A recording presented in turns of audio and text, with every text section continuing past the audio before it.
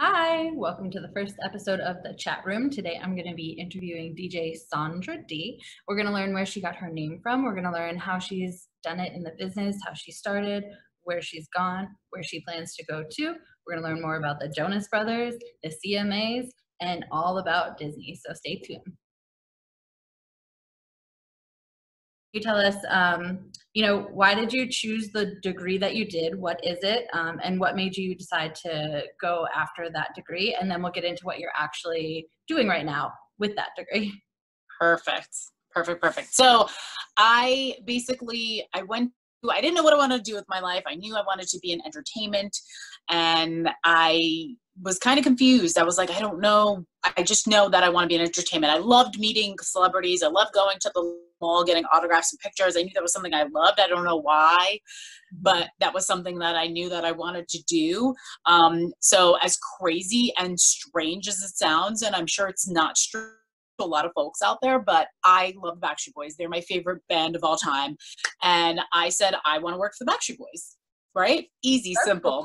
Not so easy and not so simple as I thought, but in my head, because I was this super mega fan, I thought maybe it would be something that I could achieve someday. So I went to college. I went on to that and went to a 3-year school. I went to Nassau Community College for 3 years. I didn't know what I want to do. I know most of your core classes are just your basic science and math. And I said, okay, well, let me go there to get the ball rolling and then kind of figure out like where I want to do, maybe perhaps with a career counseling office, which was absolutely wonderful. They were fantastic. And it was there that I told the career counselor what I wanted to do. And she's like, okay, not sure if that will happen, but let's see what we can do. So I got in touch with Jive Records, which they happened to be on that label with Britney Spears Inc. at the time, and got a letter saying, unfortunately, it was declined for the internship. But then about, I would say maybe a couple months after that, was my career counselor found a flyer, and she's like, I think you might like this. And I was like, what is it? And this was literally right before I was graduating and getting my associates and moving on to another school. And it said, do you like NSYNC? Do you like the Backstreet Boys? Do you like Aaron Carter and Christina Aguilera? And I was like, oh, yes. What is this? Funny story. I still have that flyer in my files because I will remember it.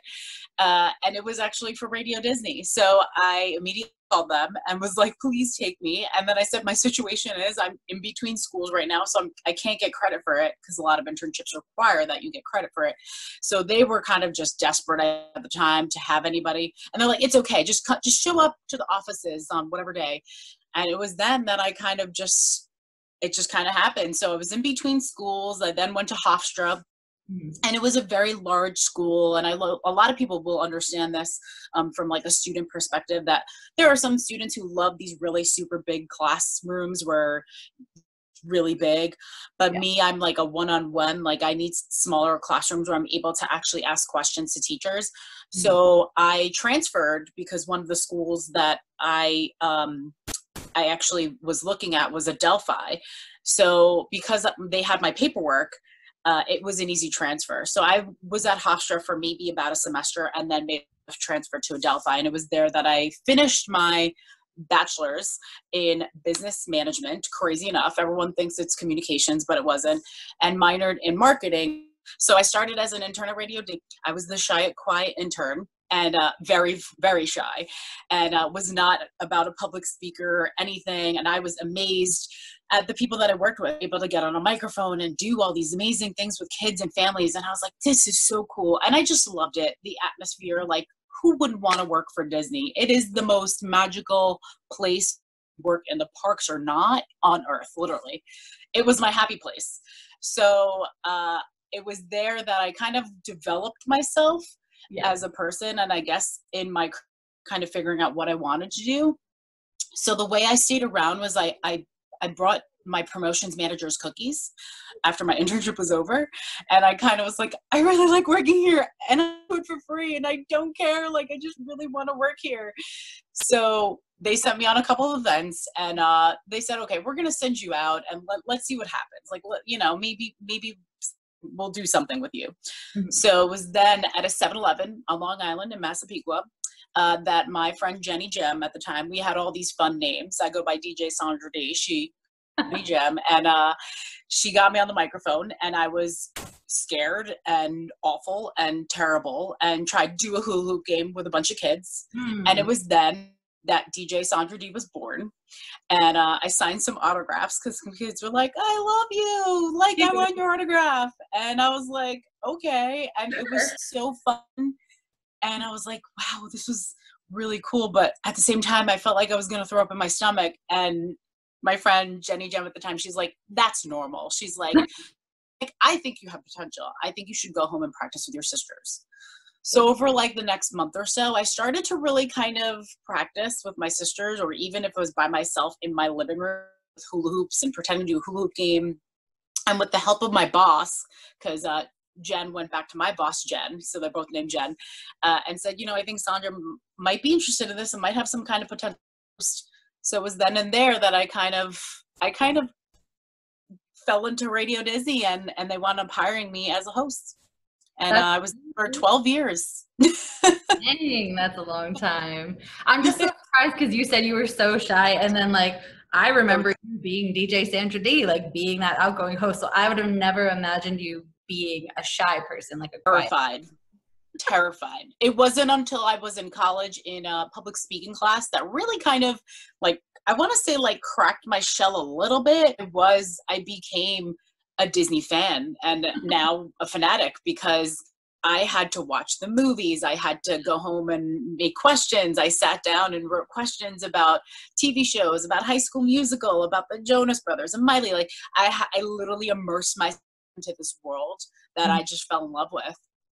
For all the things you had to learn that helped me. And that was another thing. I learned so much of just Disney, my Disney-isms, which to this day I still like practice them. The point. Gosh, I do it all the time. I do it at my venue, and I've had people come up to me and be like, you used to work for Disney, or you work for Disney, don't you? And I'm like, how did you know that? And they go, and I was like, wow. So like things, and I used to yell at people. I was like, I'm going to duct tape your fingers together, because people would always go like this. And I'm like, no, that looks so awful. You're supposed to do this.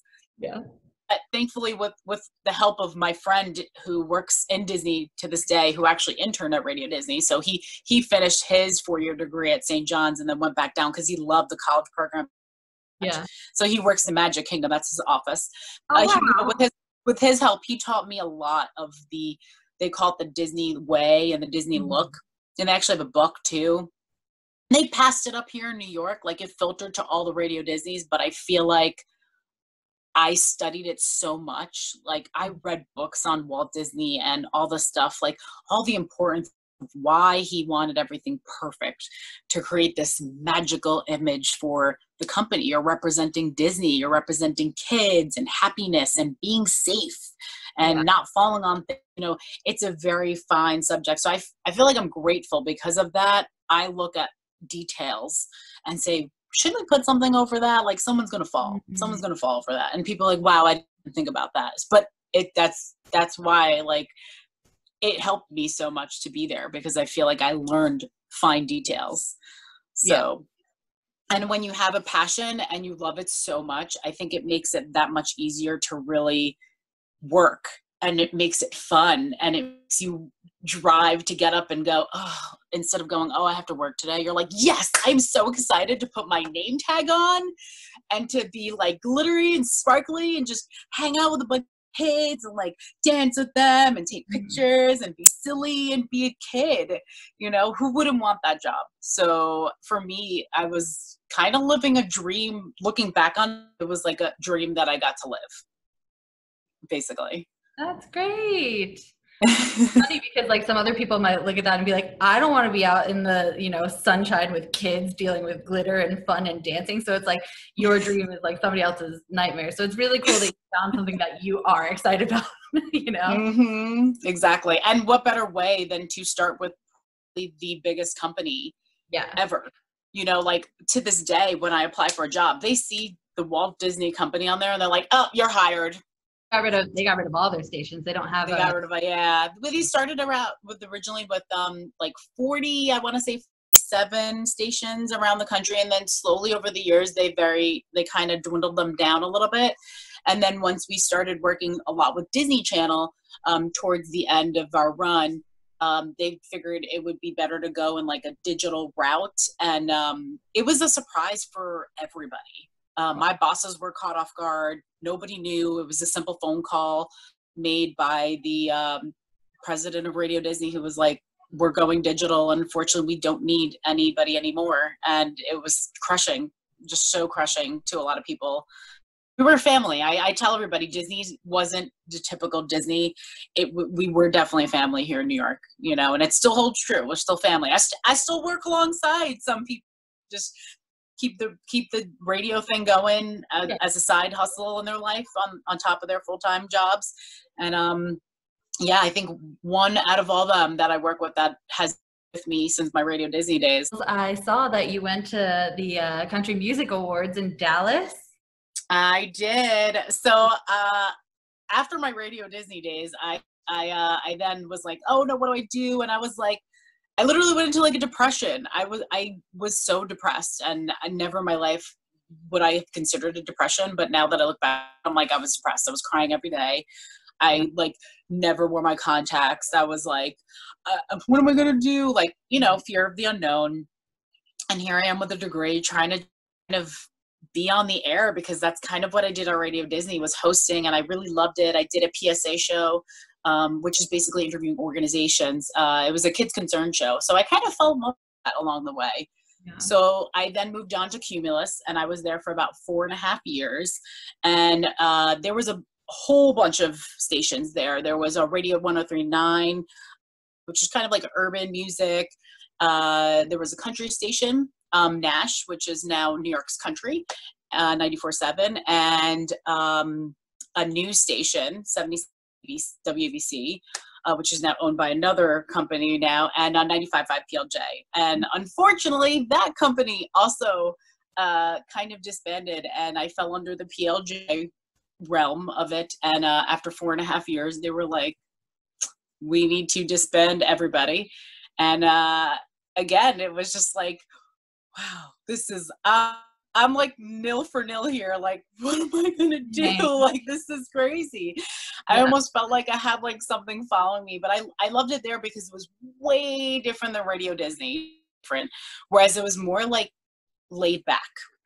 I went to Entercom, which basically they bought the station, so that kind of worked out for me. And obviously, make sure you don't not breaking any ties with anybody is my point, is, you know, don't break your ties, because you never know where to go next. So I started with Entercom. I've been there about a year this May, question mark. Obviously, everything's pending with COVID, because I fall in the promotions department, and with promotions, like the boots to ground people who like see people. So we have yet to find out what's happening and what's going on, but that's okay. Again, fall under the fear of the unknown, but it's okay, because you just kind of sit back patiently and wait. But you have to have a lot of side hustles in radio, and one of them is working at a venue. I've been there longer than I was at Radio Disney. So I met some guy that was there. I was directing people where to go, and he's like, what do you do? And it was just so random. And I was like, well, I'm in radio. And he's like, yeah, but what do you do? Like, what do you want to do? What's your goal? And I was like, I think I'm here. And he's like, you know, my son's a teacher. And I was like, wait, are you serious? Or are you just joking with me right now? And he's like, no, I'm serious. He goes, come here, Joe. So I met Joe, who happened to be the head of the radio department at the SUNY College at Old Westbury. Oh, so wow. In December of that year that Radio Disney was going bye-bye, he's like, I want to help you. Like, call me. Like, I literally want to help you. I feel your passion, and I want to help you. So I met up with him, and long story short, he taught me how to use a board, because I had no idea how to use a board, and basically taught me everything I know. And it was there that I started my on-air career, kind of as a community volunteer. So I don't get paid for doing it, but it is awesome and a passion, and I do a country pop show. So through there, I get to do a lot of amazing things, and it's a lot of hard work, because, and I didn't know how hard harder was actually going to be, because I promote things myself. I look up the managers and PR people and constant networking, which I was to begin with working with the radio stations, but now is really developing DJ Sandra Dee. Now it's really coming full force, talking to every single person. Yeah. And it was there that I got to attend and applied for the Academy of Country Music Awards. So I got to go to Texas in 2015, which was awesome. I love Texas. I wish I was there more. And then I got to go to the ACM Awards again in Vegas, which was really cool too. I've never been to Vegas, and I was like, okay, this is cool. I'm not really a Vegas realized, but it was super cool. I think just because I enjoyed the country aspect and that the country artists were everywhere. It's like I could walk into MGM and they were like rolling die. Like, I think that was cool, Yeah. So that was awesome. But it's been amazing to see that when you put your mind to it and you're like, I want to do this, I want to cover this. And I would go to my station manager and be like, I want this, and be like, okay, let's fill out the application and see what happens. And that's basically what I would do there. And it's been pretty awesome. Like, I feel like I've achieved so many things. And again, I don't get paid to do that, but just knowing that that's my passion and that hopefully someday I'll be able to do that and actually like get a paycheck doing that is like, wow, like this could actually be a thing. I got to interview Gloria Gaynor, the Queen. Like, I was like on the phone and I was like, this is crazy that I'm talking to Gloria. Like, I will survive. Like, she's amazing. She's an amazing person. And it's cool. Like, I pinch myself every time. The great part of it is that I can make a change somehow. Like, and I feel like Dick Clark has always been, like, for me, someone I look up to. Ryan Seacrest is awesome. I've met him, been fortunate enough to couple of times through my Radio Disney realm, but Dick Clark, for me, I was like, man, this guy had American Bandstand. Like, he had a vision and made a change and discovered like Madonna and New Kids on the Block, and I was like, this is awesome. And it's cool and it's great to see so many male people dominating that side of the industry, but what about the females? I've always been like, listen, I love you, Ryan Seacrest. And I literally told him this one day when I met him. I was like, can I have one of your jobs? Because I would love one of your jobs. And I jokingly said it, but I was like, no, really, I love one of your jobs. Because I feel like, it's nice to see a female on TV kind of step up to the plate and take on the charge right there. I've always been like passionate about that. There's a lot of women in radio groups that I'm part of where we're just kind of like go-getters and we like support each other. And it's cool. It's cool to have that. It's like a camaraderie. Like, we can do it, and I literally tell interns, like, this is great. I love that I see your passion for radio, but try other than radio. And there's so many jobs that you can do, that it's endless and you just never know, because radio's changing, the industry's changing a lot, especially after COVID. There were many, many layoffs, unfortunately, throughout the country. And that's a little concerning. But, we're hoping that hopefully it'll get better in the future. That's kind of what I see in the future for radio. But, I mean, we'll see what happens. But I like I said, I try to educate the younger kids who are in, our interns. And I'm like, listen, you're doing a great job. I see you're in, like, but, think of other things you could do in the entertainment field. Not to shy them away from radio, but to kind of opening the door, right, and letting them know that there is more out there. What a great resource to have there. It's good. I mean, it's good. Everyone's just like, wow, you've been like everywhere, everybody, and I was like, but that's also a good thing. Wherever you go, especially in entertainment, it's good to know people. It's good to introduce yourself and be that person. Don't be afraid. Hi, I'm blah, blah, blah. Here's, you have to be that go-getter, because you never know that person that you're shaking their hand or elbowing, because we do it the COVID way now. You never know if they'll be that person who can be like, I really liked her, like, I want her on my team. You just never know. So it all comes down to that too. It's not just about like, okay, great, I just met this person who can connect me with this person, but you just never know. You may change your mind. I mean, I've even thought about like working on the label side of things and trying to like, because I feel like with radio, because it's been so like fearful and not knowing what's going to happen, I'm like, well, what else can I do? You know, and what I do is represent all these artists and do interviews with them. And yeah, that's great and all, but like to do it on a label end, to actually represent them would be kind of cool. So I'm even myself thinking of other avenues that I can go to using the knowledge that I have. Well, and the nice thing is you have built up this like plethora of things that you are able to do. You know, you're basically, you know, a Jackie of all trades in the radio industry. So you can kind of go anywhere with it, which is great to see. Mm-hmm. Yeah, it's amazing. It's literally, you can do whatever you want when you put your mind to it. And that's for any job, I think, is my biggest thing to tell anybody. When you to a job, don't tell them I just want to learn this one thing. Your answer should be, I want to be a sponge. I will learn everything. That should be your answer. Because if you say, I just want to learn this, then that person, employer, is going to be like, wait a second, they don't want to learn anything else. Oh, I don't know if I want to hire them. Yeah. You know, it's good to learn so many things. Mm-hmm. The more things you learn, think about how many bullets you're going to have on that resume. It's going to be a pretty bomb resume. So I think that's why I tell people, I go talk to the push kids, go talk to the production person. Like, this is blah, blah, blah. He just started here. You know, someone like me can just introduce them to somebody else. Then, you know, go talk to them, go find out what their job is, go find out how much they take, like go have a conversation with them, you know, things like that are important.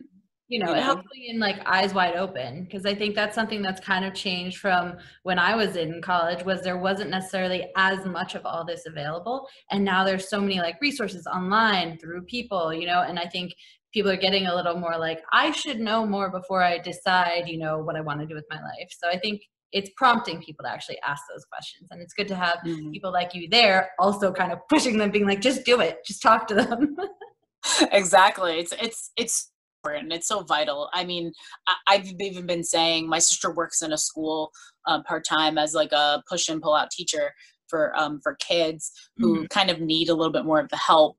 But I've always been like, you know, they should really start young. Like, you should be starting in high school as far as figuring out what you want to do with your life.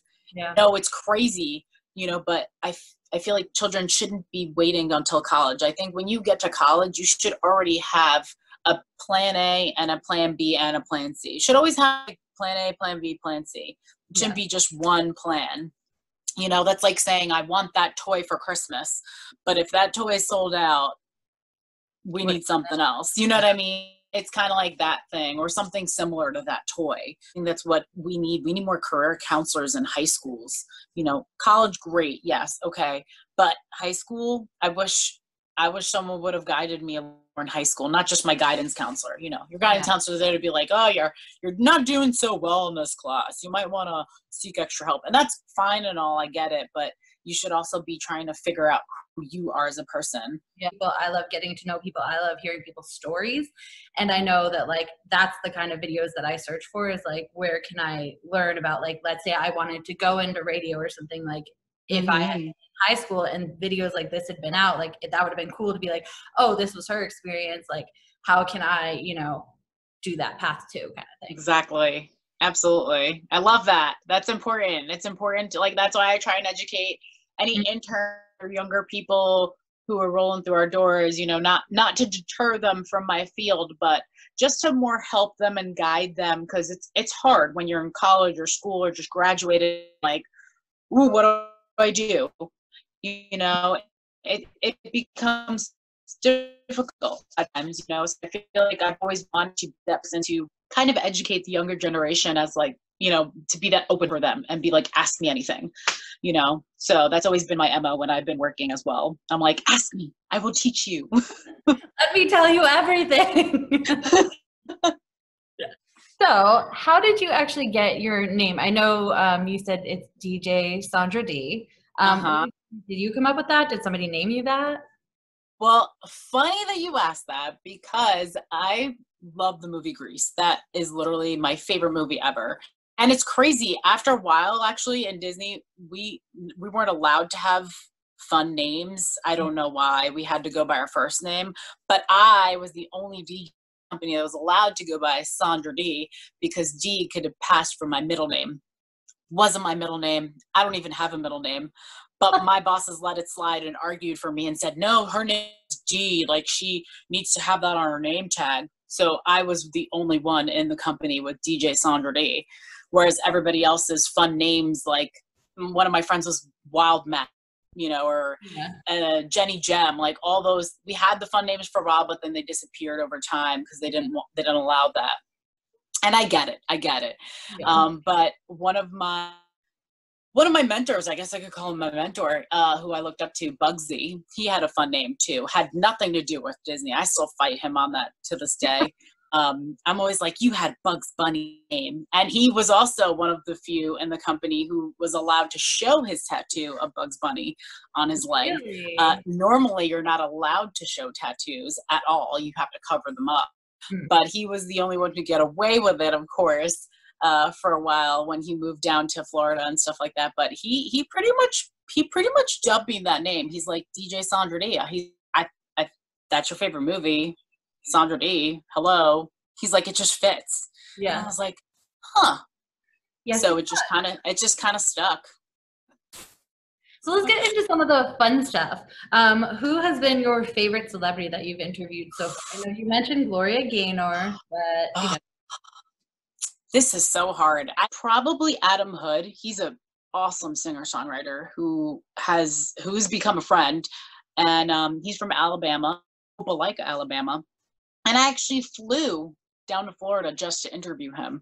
There's just something about interviewing a singer-songwriter for me who's written songs and such powerful lyrics for people like Little Big Town and Miranda that I was just like, oh, I was like in awe. It was just awesome.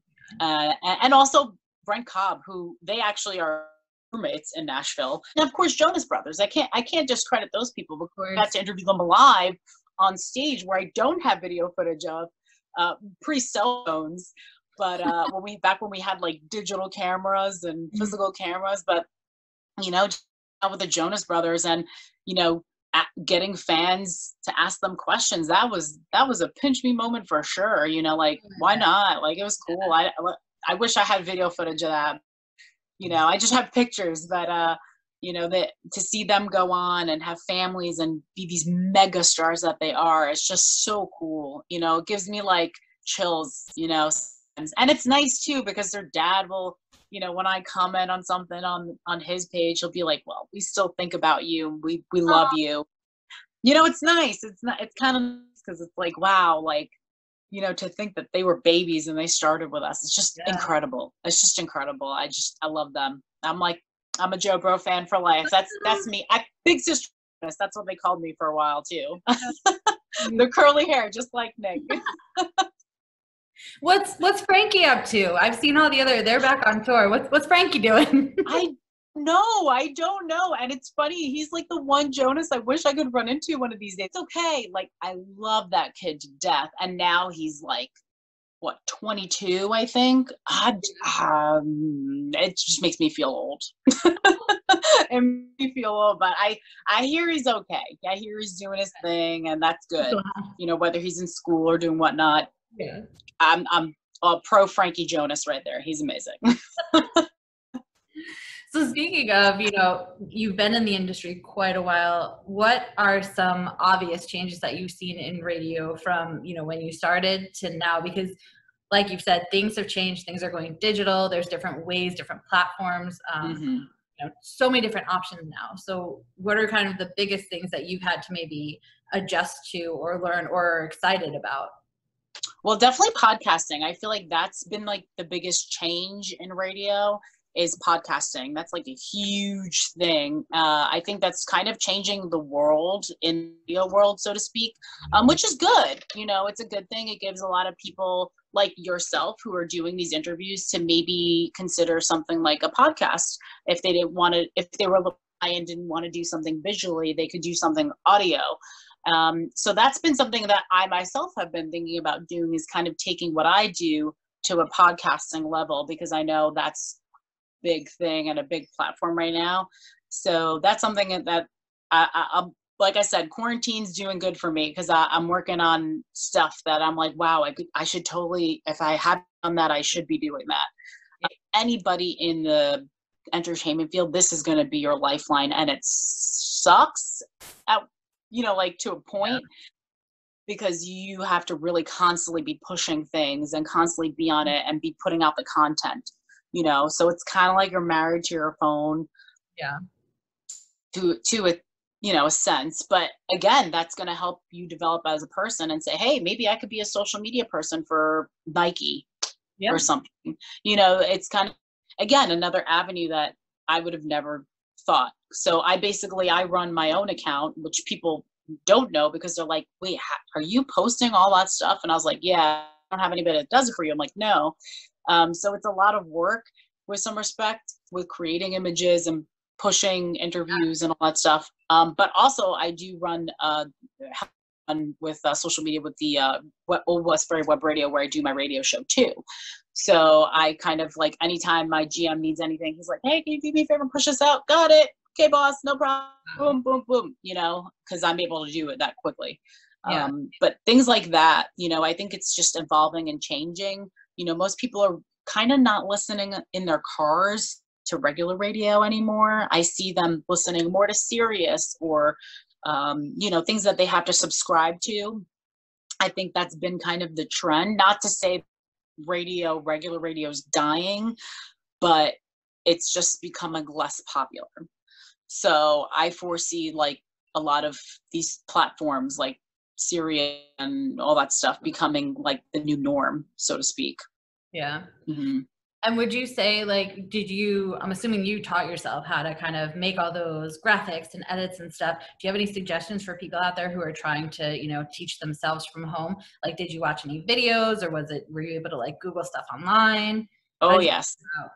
YouTube is amazing, guys. Let me tell you, not just because this interview is going to be on YouTube and you should hit subscribe, but because when I can't figure something out, even if it's how to turn on the TV or remote control, all I got to do is go on YouTube. It is a blessing. So I've been learning all these tips and tricks whenever they update Instagram and they say, oh, you can do this now on Instagram. And I'm like, I didn't even know how to do that. Oh, there are people that you can follow on YouTube, just something as simple as looking it up and saying, and just practicing it, just looking at the videos over. In fact, I have to practice still and look at videos over and be like, wow, I can do that on Instagram, on an Insta story. That's pretty cool. How would you say, how do you work through barriers or past barriers? Because, like you've said, you've worked for a company and then they've closed down, and then you worked for another company and then they closed down. How do you keep yourself going through all that? I want to say faith, trust, and pixie dust, the Disney answer, but it's not really that, because not everything's a Disney World out there. Yeah. It's just kind of like being hopeful. Again, don't break any ties with anybody. Like if you're in college or high school right now and you're watching this, make a business card. There's a brilliant site called Vistaprint where you can literally make business cards and order 1,000 of them for $20. There's so many sites like that where are able to connect with people. And I think now that we have things like LinkedIn, which are so vital, go on LinkedIn, friend everybody and anybody you can who you think you might be connected to. If you find that you may have an interest in something, they might be able to hook you up with they may even have a job for you. You just don't know, so it's more of kind of having the faith, keeping hope, and just hoping that, the more you work and the harder you work, and knowing that you're putting in all this hard work, but knowing that you have this goal in the end, and give up. That's always been my life motto. And it stinks because you'll have the days where you will cry and you'll be like, oh, this is why is it not going my way? Why is it every place down?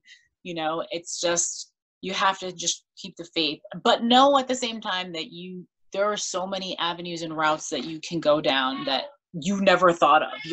Wow, I could totally do that. And it'll come to you someday. You'll be like, maybe, or you can have multiple hustles like I do. You can work at a venue, interview artists, you could do this and this and this. And that gives you the freedom to figure out where you want to go in your next career path. That's also a good thing to have too. Multiple hustles. Mm-hmm. Multiple hustles. That's awesome. one last question. And also, do you want to, you said you have all these social medias. Can you please plug them? I do. You can follow me at DJ Sandra Dee everything. Super easy. Twitter, Instagram, Facebook. I also have some pals down in Orlando, Florida that I do some stuff with, and they were so kind to give me a Sweet Beats radio page. Awesome. And I have my website, which I'm currently trying to fix because it's a little bit weird. It's not pointing to the right djsandradee.com, but djsandradee.com is the way to find me and will be. But yeah, you can always literally friend me. You can ask me questions about radio. If there's something else you want to know about the industry, I'm totally an open book. Please fill up my box and we'll be friends. And when can they listen to your show? When is your show on? My show is on every Friday from 11 to 1, and we're hoping we get back into the studio soon later. And I usually post those on a site called Spreaker. I always post everything to my Facebook page when I'm done with it. A lot of the interviews I've been doing since in quarantine and our studios have been down, I've been doing interviews on Instagram because I said, what can I do? I can't be in a studio. So every Saturday I do a Sweet Beats Saturday, which is cool until, maybe quarantine's over, until things go back to some sort of what the new normal is. But I do interview 2 artists on Instagram for an hour on Saturdays from 6 to 7. And you can ask questions artists down below, which is awesome and super fun. And I love it. And it's kind of become my new norm since I can't be in a studio right now. But like I said, we're hoping to get back in, and to listen to my show is owrny.org. And it's super fun there. So hopefully we'll be in there sooner than later, bringing everybody some music, entertainment news, interviews, all that fun stuff. Fingers crossed. And to close out, I just want to know, where are you hoping to go from here? What does the future hold? Oh, story of my life. I know. I don't know. It's standard question. It's such a deep question. I don't know, because it's like, I have so many things I'm interested in. I do want to be on the air, but at the same time, I know that I have so many other strengths.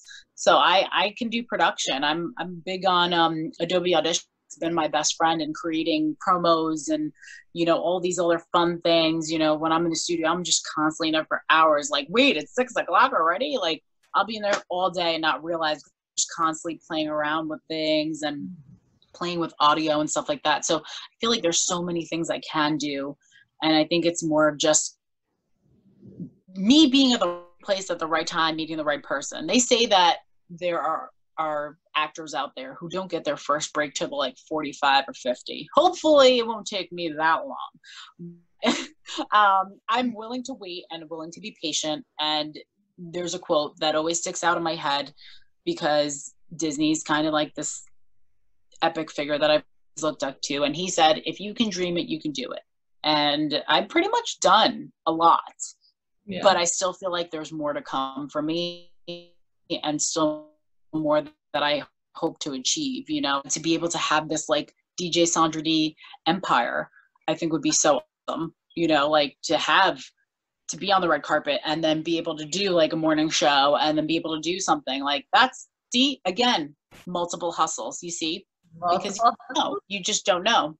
So Ryan Seacrest already mastered the game. He just hasn't told you that this entertainment business is so crazy that you need multiple hustles. Yeah. But he's indirectly to you because he's got so many jobs.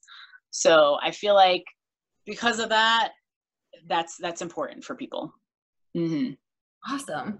Well, Sandra, thank you so much for being on my show. You're one of my first interviews. So I'm so excited. Thanks for having me. We're awesome. I loved your questions, especially the last one. That was very deep. Thank you.